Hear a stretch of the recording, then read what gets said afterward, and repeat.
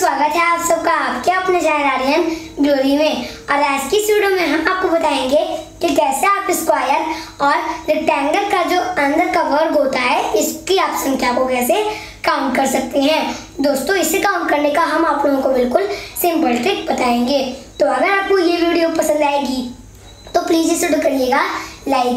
अगर आपने चैनल को सब्सक्राइब नहीं किया है तो प्लीज चैनल करिएगा सब्सक्राइब और बेल आइकन जरूर प्रेस करें जिससे मेरी हर नई नोटिफिकेशन सबसे पहले आप तक पहुंच सके। तो दोस्तों चलिए बिना किसी देरी के वीडियो को शुरू करते हैं।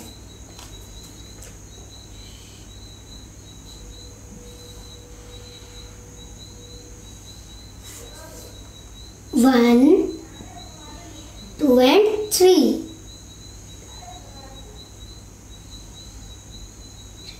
दोस्तों ये क्या है? ये एक स्क्वायर है और इसके अंदर का जो वर्ग है इसकी संख्या हमें ज्ञात करनी है। दोस्तों अगर यहीं पर आपको सिर्फ इसका बॉक्स काउंट करना रहता तो इसको आप सिंपली काउंट कर सकते हैं। कैसे? सबसे पहले आप हॉरिजॉन्टल बॉक्स को काउंट करिए। तो 1 2 3 हॉरिजॉन्टल 3 बॉक्स हैं तो यहाँ पर हमने लिख लिया 3।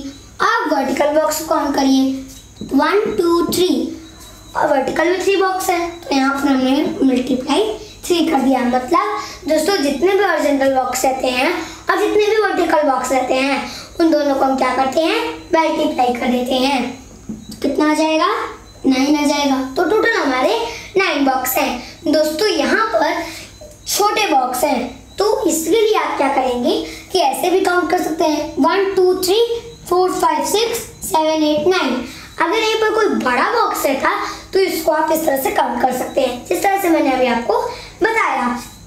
दोस्तों लेकिन हमने आपसे पूछा है कि इसके अंदर का जो वर्ग है इसकी संख्या को आप ज्ञात करिए।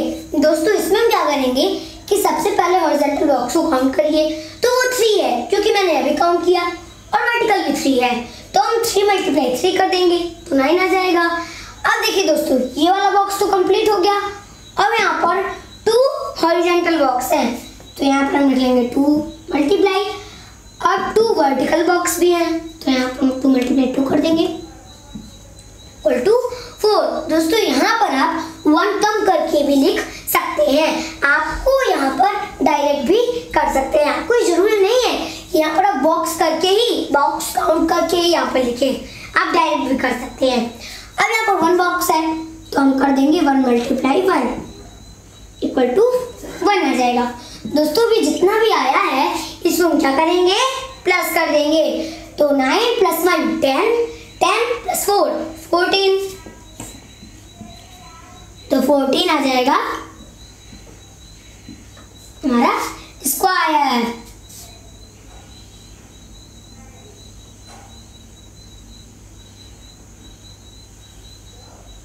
One 2 3 4 and 5 1 2 3 4 and 5। दोस्तों अब ये क्या है? ये एक स्क्वायर है तो इसके अंदर का जो वर्ग है इसकी संख्या को हमें ज्ञात करना है। दोस्तों अगर आपको यहीं पर सिर्फ बॉक्स को काउंट करना रहता तो आप क्या करते? सबसे पहले आप हॉरिजॉन्टल बॉक्स को काउंट करिए। तो 1 2 3 4 5 हॉरिजॉन्टल 5 बॉक्स है तो यहाँ पर हम लिख लेंगे 5। अब वर्टिकल बॉक्स को काउंट करिए तो 1 2 3 4 5 वर्टिकल भी 5 बॉक्स है तो यहाँ पर हम मल्टीप्लाई 5 कर देंगे इक्वल टू 5 5 जा 25 आ जाएगा। दोस्तों अब देखिए यहाँ पर हमारे टोटल बॉक्स 25 है लेकिन हमने आपसे पूछा है कि इसके अंदर का जो वर्ग है इसकी संख्या को आप ज्ञात कीजिए। दोस्तों यहाँ पर आप क्या करेंगे? सबसे पहले हॉरिजॉन्टल बॉक्स को काउंट करिए तो वो कितने हैं? 5 हैं क्योंकि मैंने अभी काउंट किया और वर्टिकल बॉक्स भी 5 हैं। ठीक है दोस्तों, तो यहाँ पर हम 5 × 5 कर देंगे तो कितना आ जाएगा? 25 आ जाएगा। अब दोस्तों इसे हम लोग बॉक्स काउंट करके नहीं सॉल्व करेंगे। अब इसे हम क्या करेंगे कि डायरेक्ट करेंगे। तो 5 से 1 कम 4 तो 4 × 4 क्योंकि देखिए दोस्तों हॉरिजॉन्टल 4 बॉक्स है और वर्टिकल भी 4 बॉक्स है 1 2 3 4 इसलिए हम यहाँ पर 4 × 4 कर दिया इक्वल टू 16।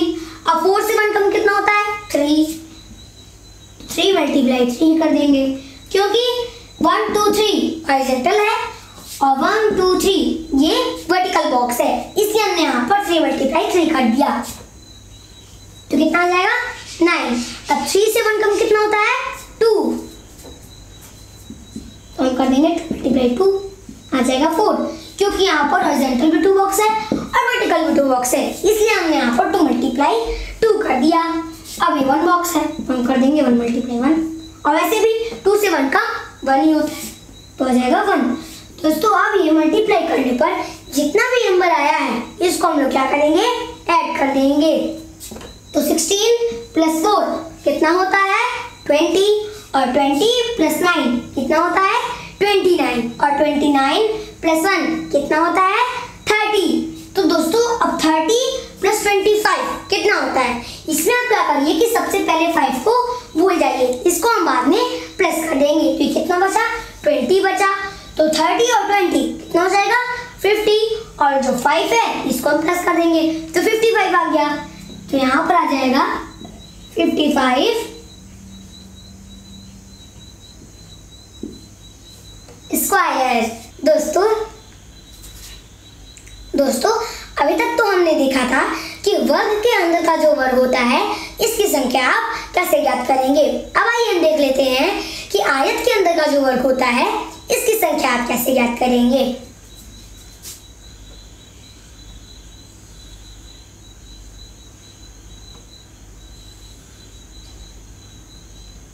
One 2 and 3।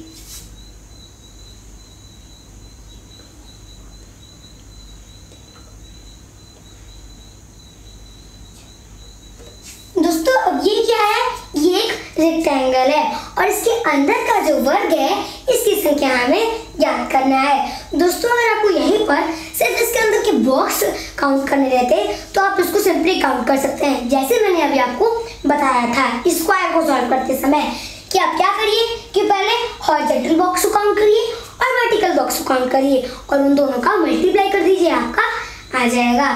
अब आइए देखिए इसमें हमसे पूछा है कि इसके अंदर का जो वर्ग है इसकी संख्या में ज्ञात करना है।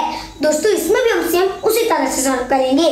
सबसे पहले हम इसके हॉरिजॉन्टल बॉक्स को काउंट करेंगे, तो 1 2 3 4 5 6 हॉरिजॉन्टल इसके 6 बॉक्स हैं, तो यहाँ पर हम लिख लेते हैं 6 और वर्टिकल 1 2 3 वर्टिकल 3 बॉक्स हैं, तो यहाँ पर हम मल्टीप्लाई 3 कर देंगे, तो 6 3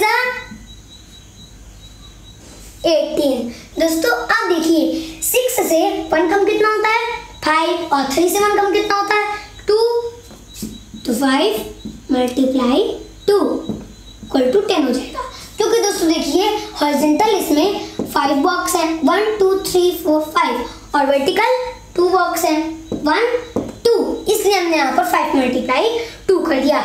दोस्तों यहाँ पर हम तब तक मल्टीप्लाई करते रहते हैं जब तक यहाँ पर 1 ना आ जाए।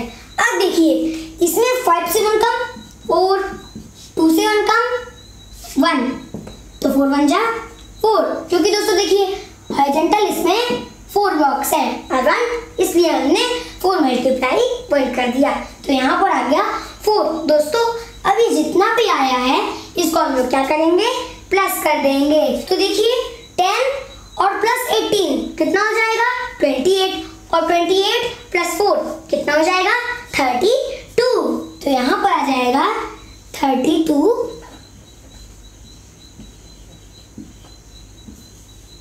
स्क्वायर।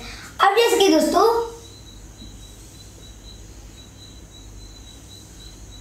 ये भी एक रेक्टेंगल है, 1 2 3 4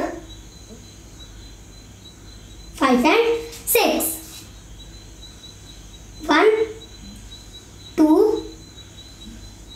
3 4 and 5। दोस्तों अब देखिए इसके अंदर का जो वर्ग है इसकी संख्या हमें ज्ञात करनी है, तो इसको भी हम बिल्कुल उसी तरह से करेंगे। देखिए सबसे पहले हम हॉरिजॉन्टल बॉक्स को काउंट करेंगे, तो 1 2 3 4 5 6 वो कितने हैं 6 हैं, तो यहाँ पर हम लिख लेंगे 6 मल्टीप्लाई। अब वर्टिकल बॉक्स कितने हैं 1 2 3 4 5 5 है, तो यहाँ पर हम 6 मल्टीप्लाई 5 कर देंगे तो कितना हो जाएगा 30 हो जाएगा। और 6 से 1 कम कितना होता है 5 मल्टीप्लाई 5 से 1 कम कितना होता है 4, यहाँ पर हम लिख देंगे 4 इक्वल टू, अब देखिए दोस्तों 5 4 जा 20, तो यहाँ पर हम लिख दिया 20, क्योंकि यहाँ पर हॉरिजॉन्टल 5 बॉक्स हैं और वर्टिकल कितने बॉक्स हैं 4 बॉक्स हैं 1 2 3 4, तो इसलिए यहाँ पर हमने 5 मल्टीप्लाई 4 कर दिया। अब 5 से 1 कम कितना होता है 4 और 4 से 1 कम कितना होता है 3, तो 4 मल्टीप्लाई 3 तो कितना आ जाएगा 4 3 जा 12, तो यहाँ पर हम लिख लेंगे 12, क्योंकि हॉरिजॉन्टल हमारे 4 बॉक्स हैं और वर्टिकल 3 बॉक्स हैं 2 3, तो इसलिए यहाँ पर हमने 4 मल्टीप्लाई 3 कर दिया। अब 4 से 1 कम कितना होता है 3 मल्टीप्लाई 3 से 1 कम कितना होता है 2, तो इसलिए 3 मल्टीप्लाई 2 कितना हो जाएगा 6 हो जाएगा। दोस्तों यहाँ पर हॉरिजॉन्टल 3 बॉक्स हैं और वर्टिकल भी 2 बॉक्स हैं, इसलिए यहाँ पर हमने 3 मल्टीप्लाई 2 कर दिया। अब 3 से 1 कम 2 होता है मल्टीप्लाई 2 से 1 कम 1 ही होता है, तो आ जाएगा 2। दोस्तों ये हॉरिजॉन्टल 2 बॉक्स है और ये 1, तो इसलिए यहाँ पर आ गया 2 मल्टीप्लाई 1, तो आ गया 2। दोस्तों अब ये जितना भी हमारा आया है मल्टीप्लाई करने पर, इसको हम लोग क्या करेंगे ऐड कर देंगे, तो आइए ऐड करते हैं। तो देखिए ये 30 प्लस 20 कितना हो जाएगा 50 और 50 प्लस 12 कितना हो जाएगा 62 और 62 प्लस 6 कितना हो जाएगा 68 और 68 प्लस 2 कितना हो जाएगा 70, तो यहाँ पर आ जाएगा 70 स्क्वायर। तो दोस्तों अगर आपको ये वीडियो पसंद आएगी तो प्लीज इसे करिएगा लाइक, अगर अपने चैनल को सब्सक्राइब नहीं किया है तो प्लीज चैनल करिएगा सब्सक्राइब और बेल आइकन जरूर प्रेस करें, जिससे मेरी हर नई नोटिफिकेशन सबसे पहले आप तक पहुंच सके। तो दोस्तों मिलते हैं अपने अगली वीडियो में, तब तक के लिए मेरे सभी दोस्तों को मेरी तरफ से जय जय भारत।